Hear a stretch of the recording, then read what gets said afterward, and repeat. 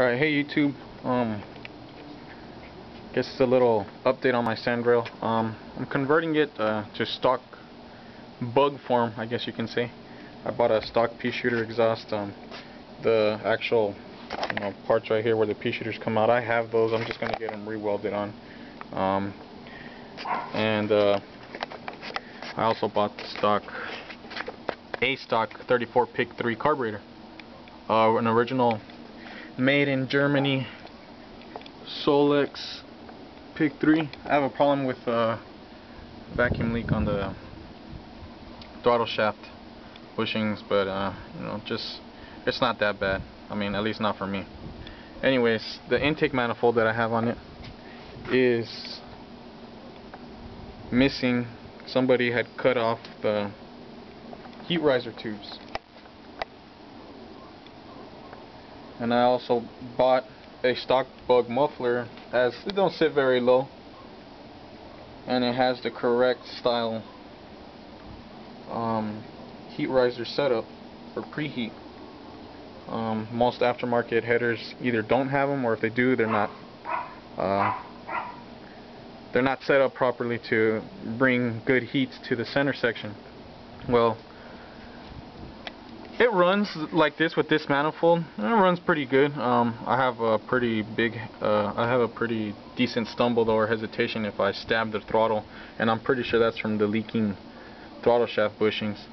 But it could also be because I'm not getting any heat to it. So, as you can see, I have a dual port engine, so I bought this. Well, okay, before I go any further, this particular intake manifold has a number on it. You can't see it maybe, but I'll read it to you. 113-129-701 AG. Looks like 701, or it could be 707. 701. Okay. AG.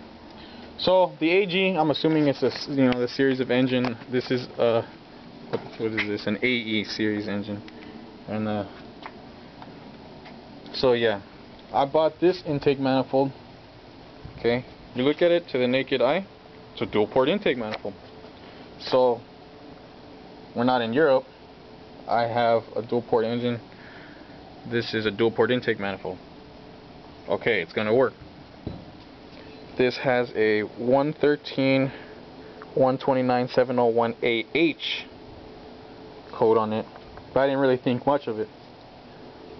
I bought it mainly because it has the tubes. It still has the tubes, the heat riser tubes attached to it.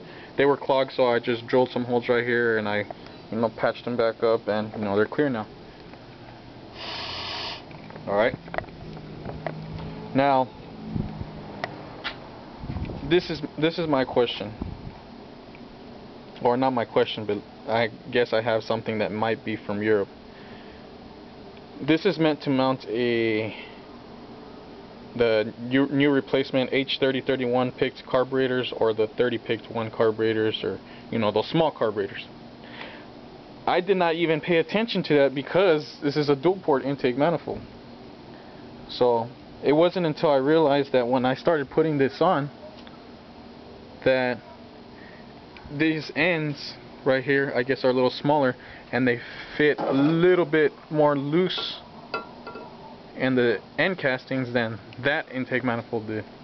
So I was like, okay, whatever, I'll just clamp the tube, the what do you call it, the intake manifold boots, and okay, it won't leak. I was like, whatever, it's like that. It wasn't until I actually came to mount the carburetor onto the manifold that I realized, what the fuck. So I know in Europe they made 1300cc dual port engines, which I'm assuming this is what this is for, because this doesn't look like a single port intake manifold that was like cut and modified and shortened or whatever to fit a 1600cc dual port engine. So my question is, even though these tubes right here, I'm assuming I guess they're called runners, I'm not sure, because the heat riser tubes, they mount just in the right spot.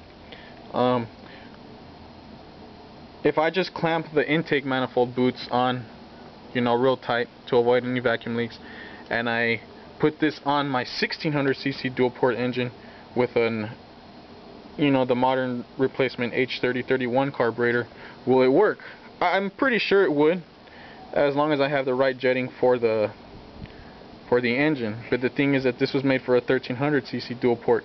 Will it matter if this is a 1600 dual port? Again, I hear that the H3031 replacement, you can mount them on these manifolds with an adapter, and from what I hear, they work pretty good on these engines, on the 1600cc's at least, you know, given they're jetted right.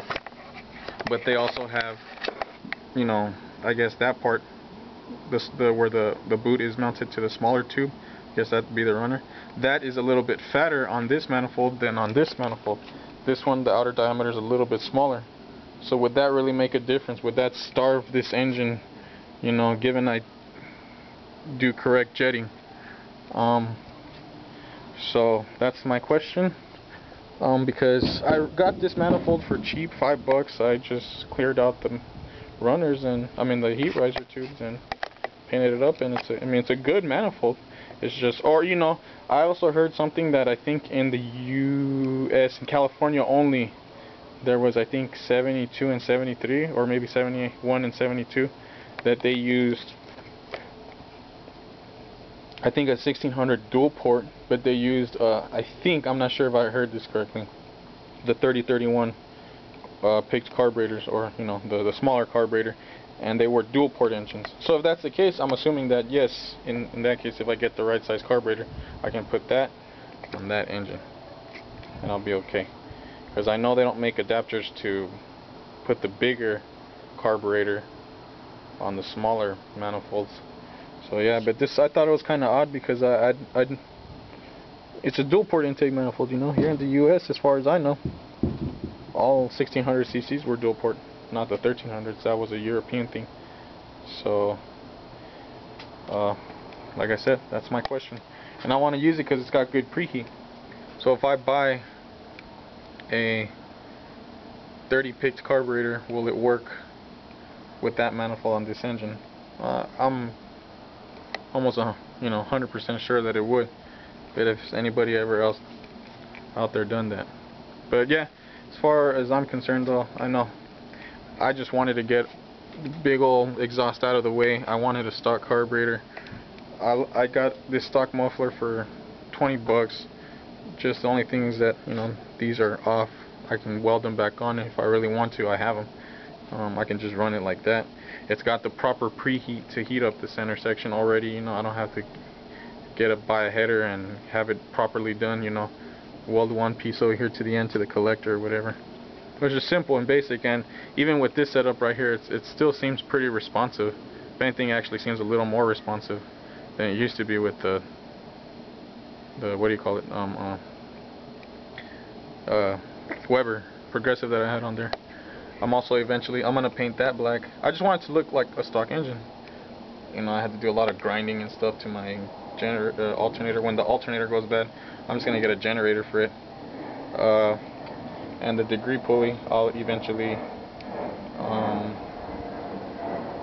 replace with the stock pulley. Like I said, I just want this to look like a stock engine. I'm even thinking about redoing the whole Sandro, as far as, like, you know, putting drums in the back again, maybe. Painting this thing just like a flat black rather than the red that it is. I'll leave these wagon wheels. I'm not sure if I can,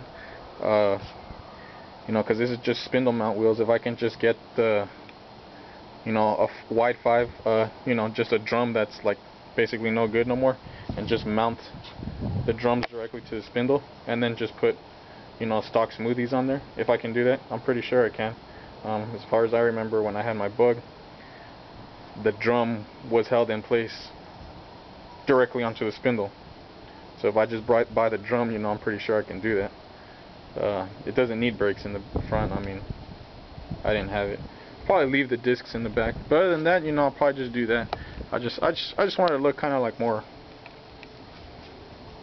I don't know, simple, I guess. It's just me. I don't know. What is it with me wanting to my engine to look more stock? But oh, you know, I even want to get an oil bath air filter. I don't know if that's wise for off-roading, though. I hear they filter better, but I'm not sure as far as I mean, I'm not crazy bashing on this. I mean, I have done it before, but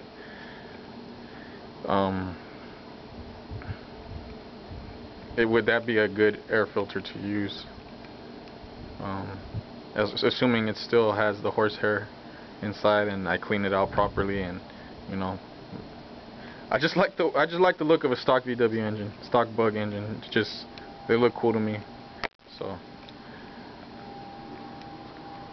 my question regards this though, I guess, will bug oil bath air filter work decent on an off-road machine?